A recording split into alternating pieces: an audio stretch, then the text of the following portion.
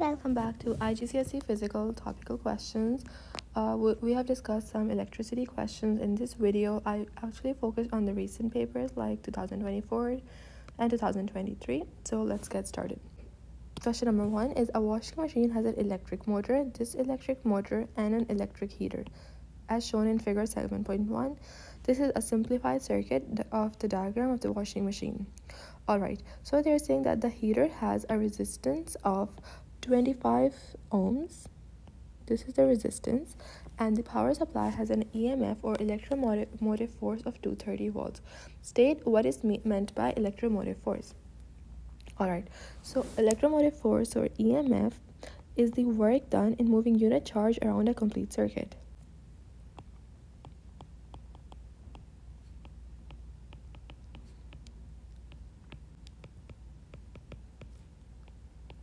So basically, the work done, if we have a charge here, the work done that is required to move it all around and back to the battery or the source, that much work done is known as EMF or the electromotive force. Okay, state the potential difference across the heater or the voltage coming from the battery is 230 volts. In a parallel circuit, voltage is equal, so it's 230 volts. Across the heater, potential difference is 230 volts as well. Calculate the current in the heater. So the formula is going to be I equals voltage divided by resistance. Voltage across the heater is 230. Resistance is 25 ohms. The current is going to be 9.2 amps. Okay, the current in the motor is 1.6 ampere. Okay, so here the current is 1.6 amperes. Determine the reading on the ammeter on the figure shown. Alright, so we know the current across the motor is 1.6. The current across the heater, let me erase the extras first so it will be easy. So current across in the motor is 1.6 A. Current across this heater is 9.2 A. Current here, both of these current is going to be added. 9.2 plus 1.6, let's calculate that, and we get 10.8 amps. Why? Because in a series circuit the current is added, so we can say sum of currents in a junction into a junction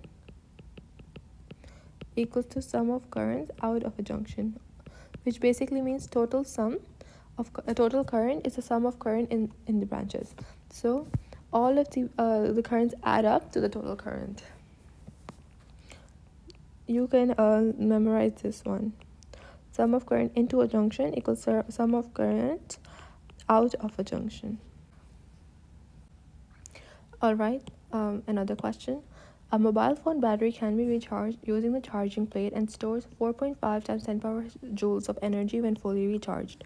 The current in the secondary coil is 0.63 ampere when the output voltage is 12 volts. Calculate the time taken to fully to charge a completely uncharged battery. So let's try to figure out what we have. We have the energy which is stored by the charging plates. That's our energy. Okay, so and they have also given us the current. The current is 0.63 amps, and the voltage, the output voltage, which is 12 volts. So calculate the time. Now we know Q equals to IT, and also E equals to energy equals to voltage times charge. So we can equate both of them to find our time. E is going to be VIT. Therefore, time is going to be energy, which is 4.5 times 10 power 4 joules divided by current, which is 0.63 multiplied by voltage, which is 12. And the answer is going to be 6,000 seconds. 6,000 seconds. That is when the battery is fully recharged. Calculate the charge passing through the battery in 60 seconds. This is very simple. Q equals to IT. Current is going to be 0.63 times time is 60. We get 38 coulombs. That means at 60 seconds, 38 coulombs, charge is passing through the battery. Okay, moving on. This question 8, figure 8.1 shows us our circuit. The circuit is designed to switch on a night light when the surroundings are dark. Okay, so let's try to see this circuit. We have a power supply here. Over here we have a normal resistor, and over here we have an LDR. This is a light dependent resistor. This over here is a diode, and the symbol shows that it emits light, so it's LED, light emitting diode. Okay, on figure 8.1, draw a circuit symbol for a voltmeter used to measure the potential difference across the LDR, light dependent resistor. So this is LDR at the top, and we know that voltmeter is always drawn parallel to a circuit. It's not drawn in series. So this is how you draw your voltmeter. Okay, the surroundings change from light to dark. So state the effect of this change on the resistance of the LDR. So a key rule for LDR is that when there is less light, there is more resistance. When there is more light, there is low resistance. So over here they're saying that light has reduced, so resistance has increased.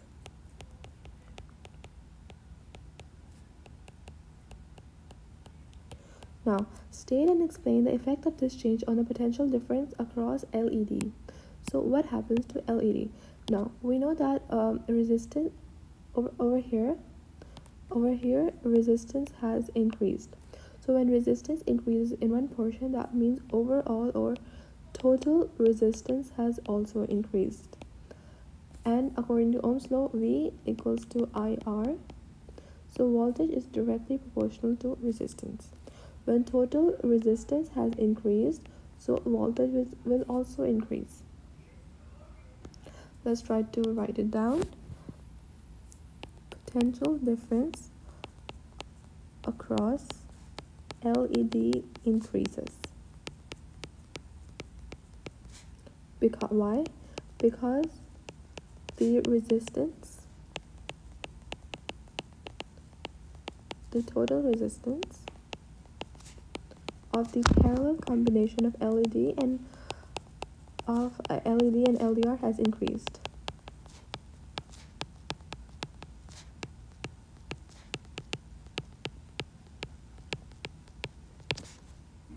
So, according to Ohm's law,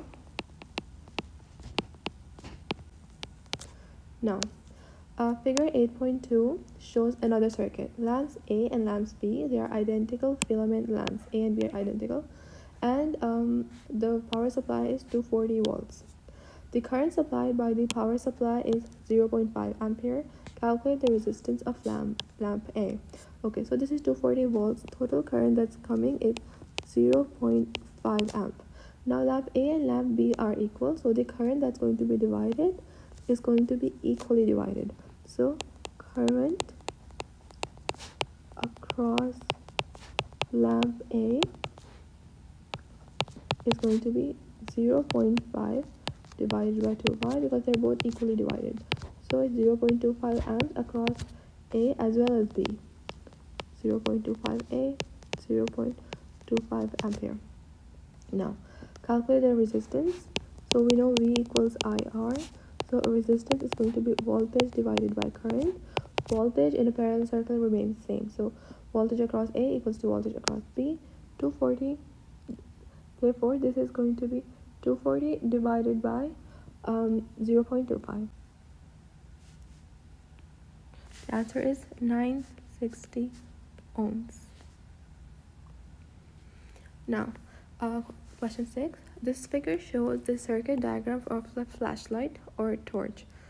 The electromotive force, so this is what gives us the light. This is our battery, and this is our normal resistor. The electromotive force, EMF of the battery is 4.5 volts. So the battery is providing us with 4.5 voltage. The circuit contains a 60 ohm resistor, fixed resistor. The current in the LED is 0.02 amps. So 0.02 amps. Okay, calculate the potential difference across the LED. So we need to find what is the voltage over here. What is the voltage here? Now we know that the voltage coming from the battery is 4.5. So the voltage is not same across the entire circuit because there's some lost volts. Okay, so here is 4.5 volts. We can calculate the voltage here and then we can subtract both of them, because VT, total voltage, is going to be V across the resistor plus voltage across the LED. So let's find the voltage across the resistor. V equals IR, the simple formula. Current is 0.02. Current will be same because it's series, but the resistance is different, times 60. This is going to be 1.2. So total voltage is 4.5. This equals to VR, which is 1.2, that's voltage across LED. So voltage is going to be 4.5 minus 1.2, and the answer will be 3.3 volts. Okay, next, explain why LED does not light up if the battery is reserved. Why? Because why does LED does not light up if the battery is reserved? Because LED is a diode, and a diode only allows current in one direction. Only allows current to flow in one direction.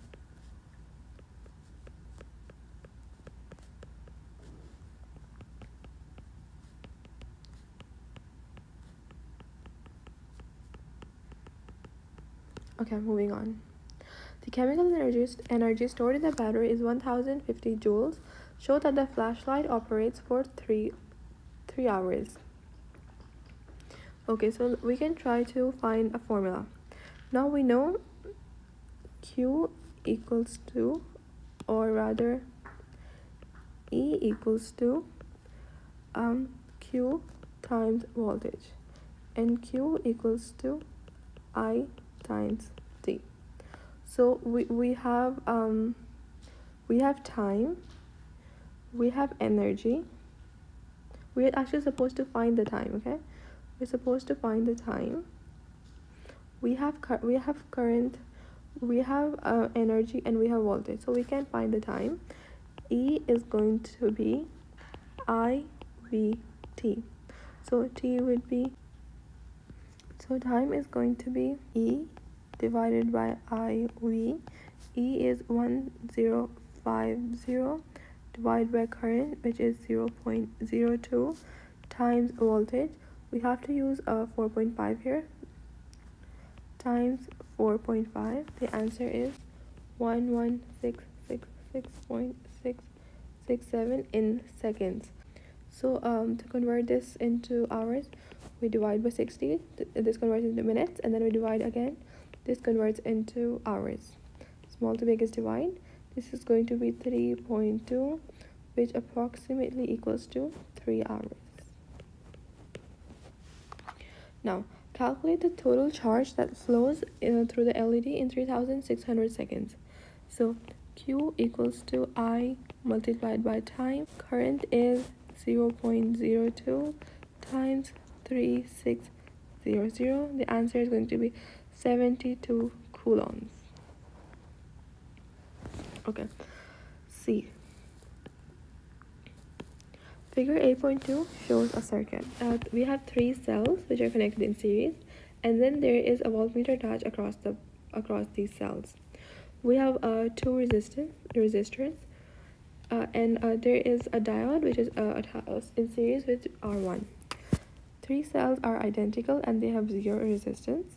R1, R2, R3 are identical. The cells are identical as well as the resistors. When the diode is conducting, it has 0 resistance and 0 potential difference across it. Determine the EMF of one cell. So this is just going to be 6 divided by 3 is going to be equally divided, and that will be 2 volts. So this is 2 volts, 2 volts, and 2 volts.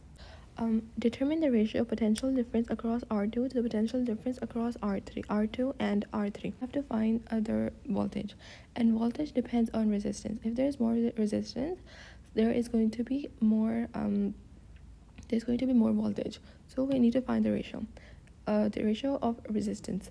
Another point we need to notice, voltage across R2 is same as voltage across R1. So like in parallel circuit, voltage is same. But voltage across parallel is not same as voltage across the third resistor. We know voltage depends on resistance, so let's find the resistances.